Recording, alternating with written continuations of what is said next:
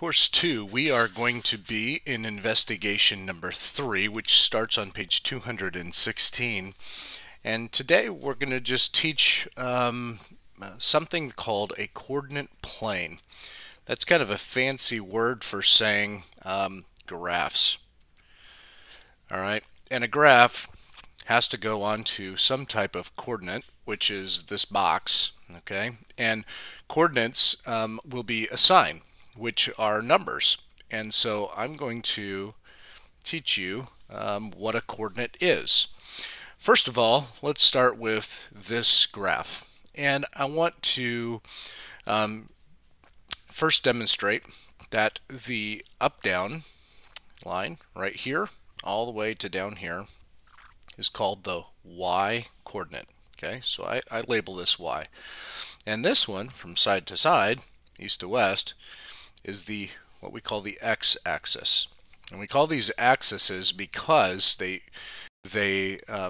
give us definite positioning for our graph. So we have the y-axis and the x-axis.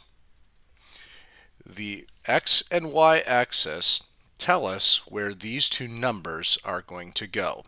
All right. Before we assign a number here, I also want to say that there are what's called quadrants, and you'll notice that there's the first right here.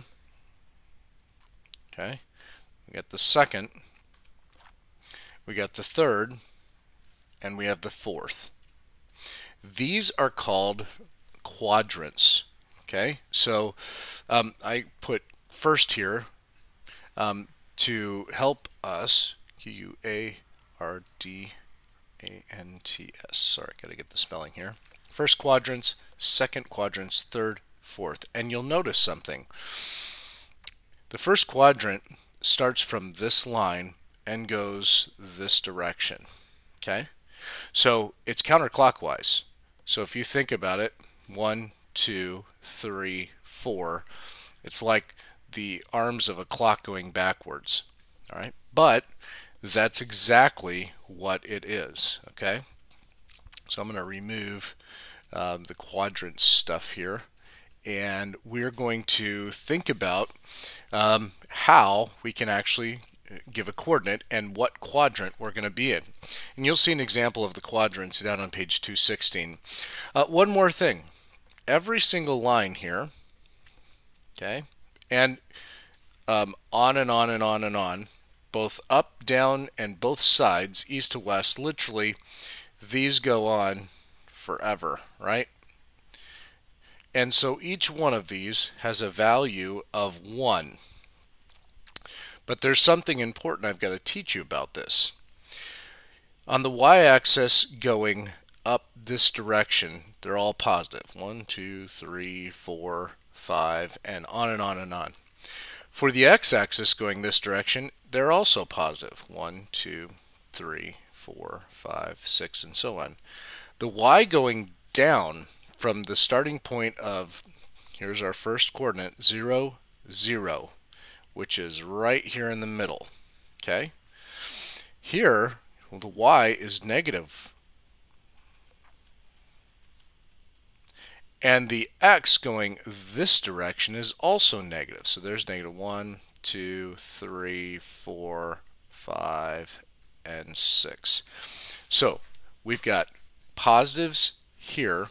Both sides are positive. Here we have positive and then negative. Here is negative and negative. And here the x is positive and the y is negative.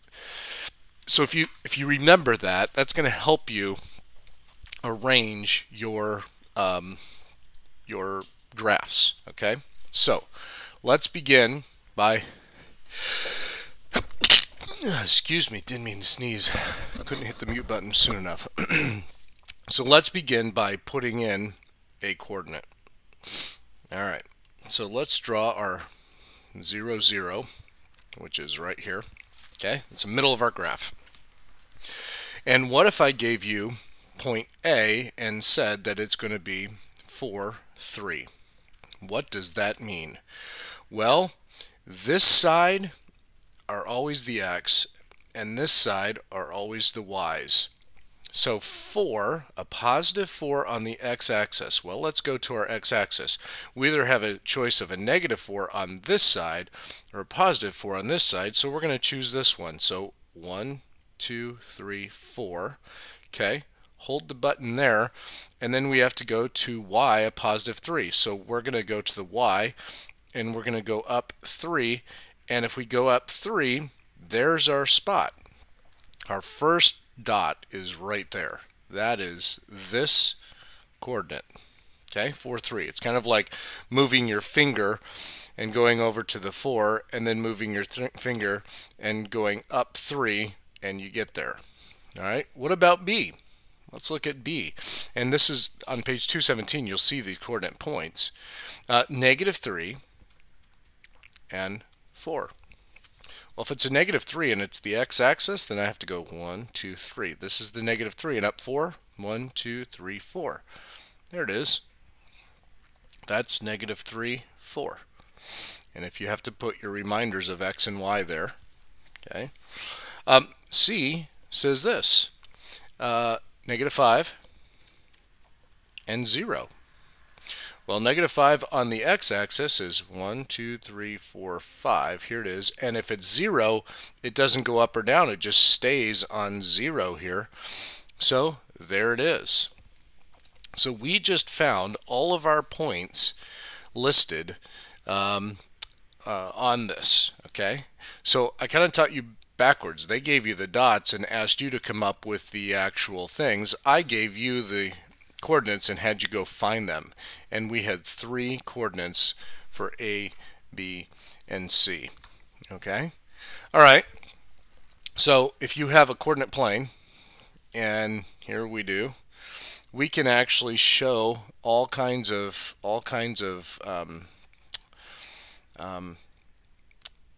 expressions on this coordinate plane, and by expressions meaning coordinates. And so example 2 says, starts off with 3 and 4. Okay, well, if this is 0, if we have x as 3, 1, 2, 3, and a positive 4, 1, 2, 3, 4, there it is. B says 2 and -3. Well, 2 is here and -3, 1, 2, 3 is here. The next one, -1 and 2. Well, if we have to go -1, that goes this way in the x, and then positive 2, there you go. And then 0 and -4. 0 on the x means we don't move either way, and -4 just means we move 1, 2, 3, 4 down here. Okay, if we wanted to connect the dots here, we could. Makes a weird shape, but sometimes they ask us to do that. Anyway, we found those points on a coordinate plane. Okay, all right, so the next things that they're going to ask us to do is going to be do things like draw a square. And so they're going to give us locations. Okay, so look at example 3 on page 218, where it gives us 2 and 2. The next coordinate is 2 and -1. The third coordinate is -1, -1. And the fourth coordinate is -1 and 2. All right. So when you draw your coordinate plane, you got to establish a starting point or a midpoint. That's why I always draw these lines even though they're not totally straight. It gives me a starting point, okay? 2 and +2. We're going to go, remember x is on this side and y is on this side. So we're going to do the x first, and it's positive. 1, 2, and then up 2. There's our first dot. That one's done. Let's go to this one. We have 2 and -1. There it is. Let's go to -1 and -1. There, that one is. And -1 and 2. All right, did you see a square formed? Sure, that's easy, right? Is it a square? Yes, because there's 1, 2, 3 units here and 1, 2, 3 units here. And if we asked what's the area of that, it's 3 times 3, that's 9 units squared, right? Because we have that. What's the surface, or the outside perimeter? Well, if all of these are 3, we would note that the perimeter is 12 units, right? Pretty easy to do math problems with finding these coordinates. The next ones deal with just finding a rectangle. So they'll give you a coordinate here, here, and here, and then you can kind of see the rectangle idea there, or the triangle idea there, or a rectangle where they will do something like this, and you'll have to find coordinates that match these, and you'll see these.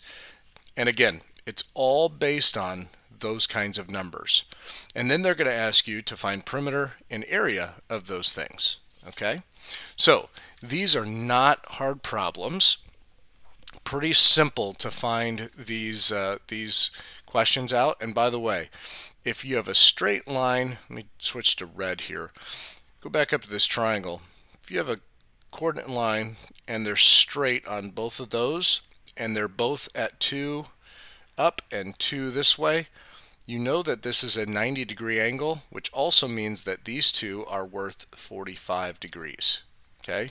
If it's longer, if it's longer like this, okay, it's still a 90 degrees, but you're probably going to have something like a 60 degree here and a 30 degree here. And we'll talk about the difference between those two. But just note that they do give one example in your lesson here, which is only 10 questions about that. Okay, so today's lesson should be pretty easy, but just introducing this idea of coordinate planes and finding those positions on the coordinate planes. I think you'll have an easy time doing this, and I think your lesson will go a whole lot faster than the ones in normal routine. All right, if you have any questions, let me know.